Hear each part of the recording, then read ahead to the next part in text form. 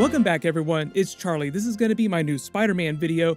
The original writer of the movie came out and just explained what his original super dark ending for the movie was going to be, a bunch of deleted scenes and an alternate storyline for that first trilogy, as well as what the story through Spider-Man 6 was going to be. That's right, they were originally planning 6 different Spider-Man movies, so we'll break it all down. If you're brand new to the channel, be sure to subscribe to get all the videos. We're doing a new Amazon giveaway. All you have to do to enter is be a subscriber and leave all your predictions for Spider-Man 3 on the video.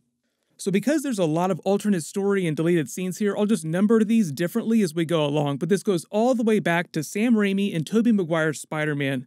So the original writer of that first Spider-Man movie, David Koepp, was doing an interview for a couple other movies, and during that he talked about the original plans for those first Spider-Man trilogy that he had mapped out, and it was going to be way more Empire Strikes Back in his own words.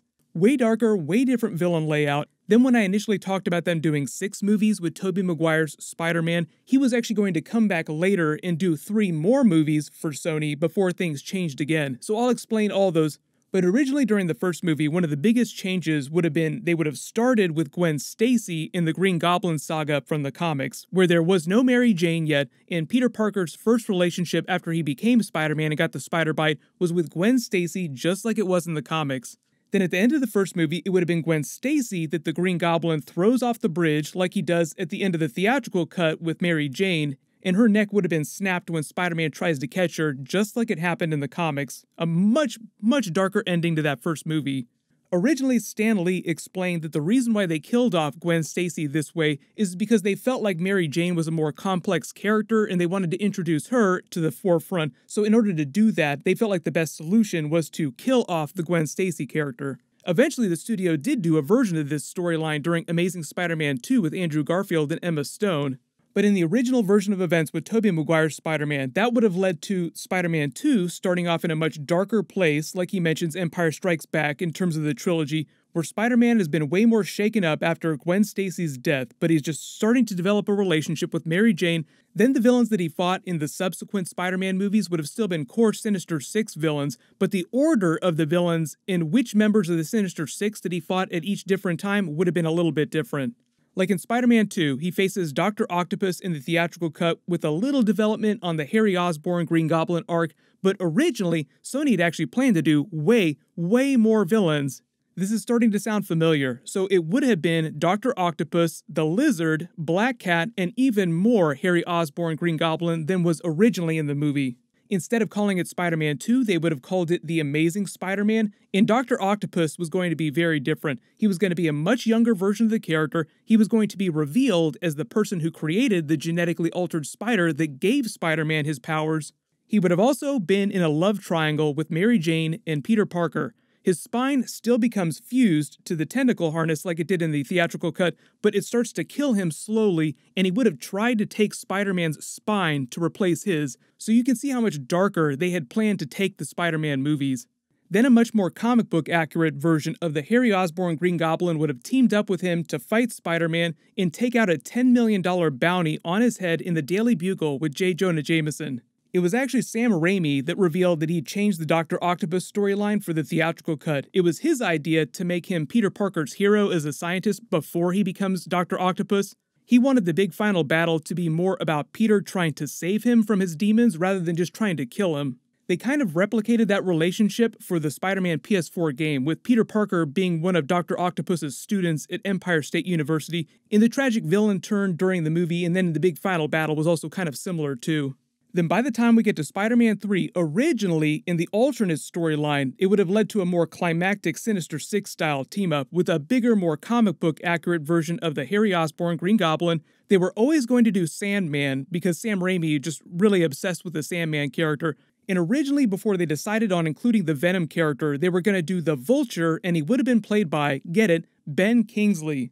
Later, we all saw Ben Kingsley showed up in the Marvel movies as the fake Trevor version of the Mandarin. He also came back in the Marvel one-shot from Iron Man 3 called All Hail the King, just as a way for Marvel to tease the real Mandarin, which we're all actually going to see next year in a Marvel Phase 4 movie, Shang-Chi and the Legend of the Ten Rings. That's going to be Marvel's big spring movie next year.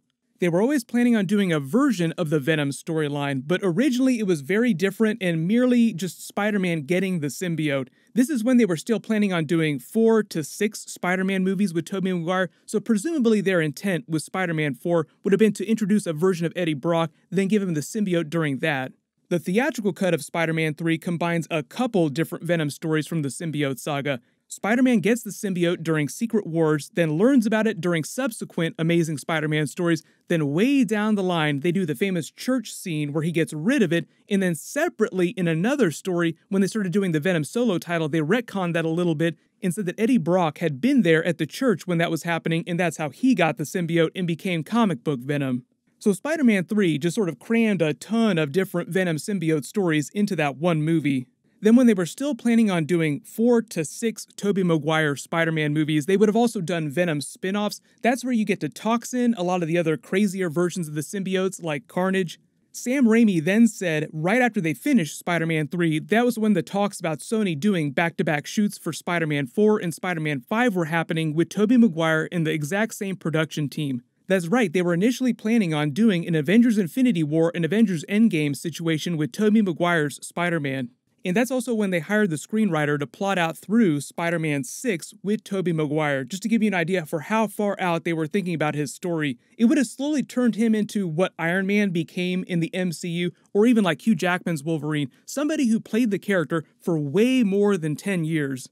When Sam Raimi was talking about Spider-Man 4 and Spider-Man 5, he was making a lot of comparisons to Peter Jackson doing the Lord of the Rings trilogy, because he filmed all those movies back to back. The story for Spider-Man 4 at that point, though, was them going back to the Vulture character as the main villain. He would have been a very different version from the comics. He would have been played by John Malkovich. He would have been revealed as a relative of Mary Jane's, taking control of the Daily Bugle from J. Jonah Jameson. They were going to introduce a version of Anne Hathaway as Felicia Hardy, who instead of becoming the Black Cat, would have actually become a female version of the Vulture. The reason why they said they did that instead of doing Black Cat is because they felt like she would have become too much of a copy of the Catwoman character, which is hilarious because Anne Hathaway would then go on just a little while after that to be Catwoman. They would have finally gone full lizard with Kurt Connors from the previous movies, and then they would have revealed Bruce Campbell as a version of the Quentin Beck Mysterio. There are even storyboards for a lot of this too.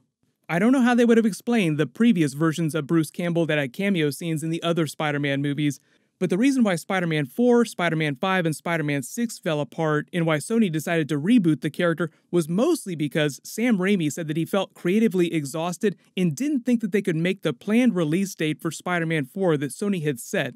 So he backed out of the project, and that's when the House of Cards started to fold. Tobey Maguire then backed out, and that was pretty much it. And while Sony was planning Spider-Man 4, 5, and 6 with the new writer and the new team, separately they were also hedging their bets with a reboot and a recast of Spider-Man. That's why they were so quick to announce Andrew Garfield's Amazing Spider-Man right after Sam Raimi and Tobey Maguire left the project. It had already been in the works for a long time, and that's just the way the studios operate. They always have contingency plans in case directors back out, actors back out. That's how Marvel was able to announce Sam Raimi as the new director of Doctor Strange 2: Multiverse of Madness so quickly after Scott Derrickson backed out earlier this year. Let me know in the comments though, what do you think about the alternate darker Spider-Man storyline, the darker version of the Venom symbiote saga, and the alternate plans for what Tobey Maguire's Spider-Man would have been? You have to keep in mind though, if they had made it through all 6 of those Spider-Man films, that would have taken them up into modern day MCU through Civil War, and it would have been Tobey Maguire's Spider-Man crossing over with the Avengers instead of Tom Holland's Spider-Man. There was even a deleted scene from that first Iron Man post-credits scene where Nick Fury references Spider-Man. That was going to be Tobey's Spider-Man. For those of you that really want to see him come back in a cameo scene at some point, Lord and Miller revealed that they tried to bring back both Tobey Maguire and Andrew Garfield with Tom Holland for cameos in the first Spider-Man Into the Spider-Verse movie, but they claimed that Sony shot them down on the grounds that they felt like it was too soon to do something like that. Spider-Man Into the Spider-Verse 2 is coming out in 2022. Hopefully by then they'll say yes and bring them back, but there's also talk of doing a live-action Spider-Man Into the Spider-Verse. And the fact that Sam Raimi is making new Marvel movies again, I am sure at some point we'll see some classic Tobey Maguire Spider-Man Easter eggs and maybe even a cameo scene at some point. There's also the Easter egg from the Morbius trailer with the Spider-Man wall mural. It's actually Tobey Maguire's costume, but it's from a Spider-Man game, and it's referencing the Tom Holland Spider-Man from the end of Spider-Man Far From Home. There's also bus advertisements for Spider-Man in the Daily Bugle, and it's Tobey Maguire's version of the Daily Bugle. So there is a lot of Tobey Easter eggs in the Morbius movie right now, but that could be a misdirect. They'll be filming Tom Holland's Marvel Spider-Man 3 later this year, so there'll be some news about that coming up. I'll do videos for everything. Leave all your requests in the comments below. Congratulations, Jack Froxt, you're the giveaway winner for my last big Marvel video. Please email me on the About page of my channel so I can get your details. Everyone, click here for my Venom 2 trailer video in Easter eggs, and click here for my new Spider-Man PS5 trailer with Miles Morales. Thank you so much for watching. Everyone stay safe. I'll see you guys tonight.